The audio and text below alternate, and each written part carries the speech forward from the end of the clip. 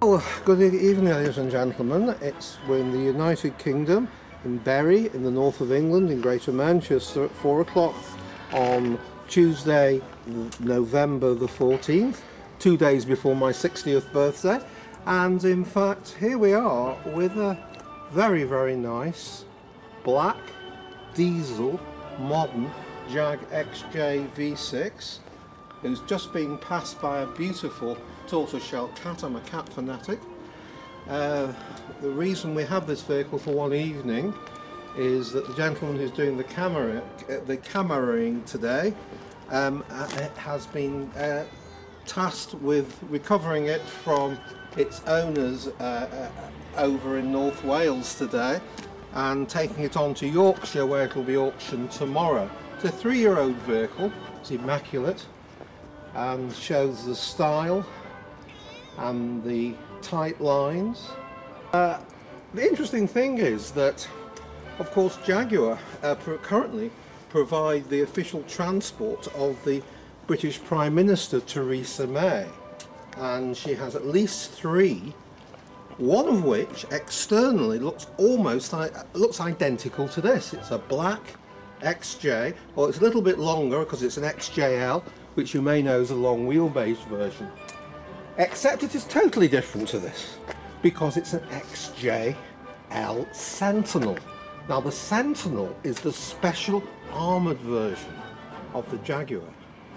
It has a vastly more powerful engine, it's double the weight, allegedly has tear gas canisters in case the vehicle is surrounded by an angry mob. We hope our Prime Minister never gives rise to those sorts of feelings. And in addition, there are supposed to be secret gun ports inside, which you can't see on the outside, which allow bodyguards to shoot through small sections which are not armoured, to allow them to shoot out. In addition, it's supposed to have its own air supply in case of attack with gas, so it can be sealed off. In addition, it is supposed to have a huge metal plate underneath in case of going over bombs, and obviously run flat tyres. So not really as good as President Trump's massive vehicle, his current beast, but still for 150,000 UK pounds, cheap at half the price. This, however, isn't one of those. It's a very nice standard one, and I hope I will never have the requirement of a bulletproof car. I hope I don't ever arouse that sort of animosity. I've actually, oddly enough, seen the Prime Minister's black Jaguar. She's also got a silver one, and I think there's a grey one as well. As I happened to work some years ago in the building where for the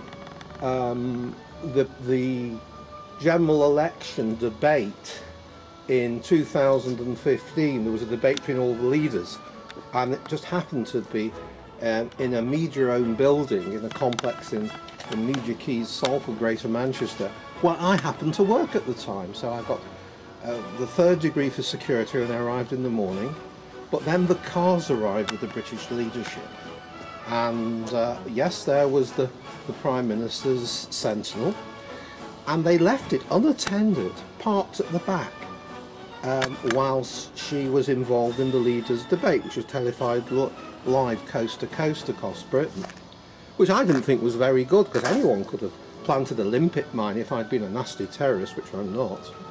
But I had a chance to examine the vehicle, and it did look just like this, except the rear, the external appearance of the rear windows was extremely heavy privy glass. You couldn't see anything at all inside there.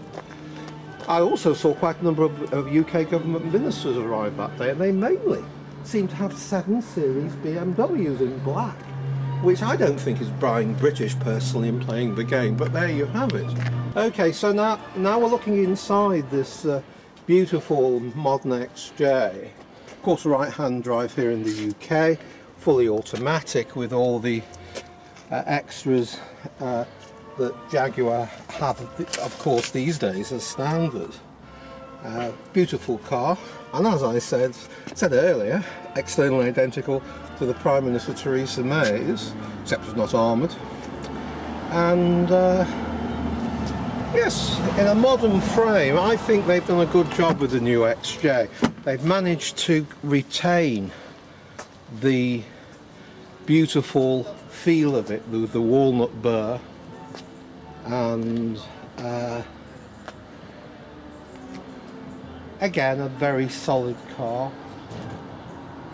It's a V6 diesel. A diesel, so right. It's very efficient to drive, automatic, so it was on the motorway it was doing about 80, or I shouldn't say that. So it's been brought I bet not 70 at less than 2,000 Just to revs. remind our viewers, on UK freeways the speed limit is 70, so our cameraman has just confessed to doing 80 at times coming over from Wales this afternoon, so we shall pretend we haven't heard that, shall we? So, again, typical what we call a managing director's car. You would call a president, or a vice president, your director's car. The sort of car that you would have if you were a professional man, an attorney, an accountant, an architect. You so can't... here we have a diesel, highly tuned Jaguar engine, very, very lively and fast. V6. And also quiet. Historically, diesels used to have a certain ticking noise which used to infuriate people and be pretty dirty and nasty things. Of course, there have been some scandals with volume-produced diesel engines not being as clean as the official figures would indicate. I don't think one has the same problem with Jaguars. I think luxury car diesel engines are of the very highest quality and give outstanding performance, often better than its comparable petrol engine, whilst maintaining very high standards of filtration and very low noise levels, which always used to be a problem with the earlier diesels. And doesn't really sound like a diesel at all. That tapping noise that I associate with early taxi cabs from my childhood seems to be but a fading memory these days. So this car is going to auction in the county of West Yorkshire, in the north of England, tomorrow morning. We wish it well with its new owner, and we are certain that they will enjoy and be well pleased with their buying choice. Nice, I have a nearer driving position, but certainly I would be very content to drive the 200 miles, 300 kilometres down to London in this right now, and would enjoy the journey. And the journey would be very quiet. This is a very quiet car, but a very powerful one. And there is a certain cachet, I think, even today about driving a Jaguar. Okay, the Rolls-Royce owners of this world, the Bentley owners of this world, the Mercedes and the BMW owners of this world, the guys that own the big Cadillacs may also claim their own cachet. But a Jaguar, I think, is an English gentleman's car. And that is self-evident. So, it's still got, was it pace, space and grace? It maybe not be in that order, but that's what the Jaguars are supposed to do, isn't it? Space and grace.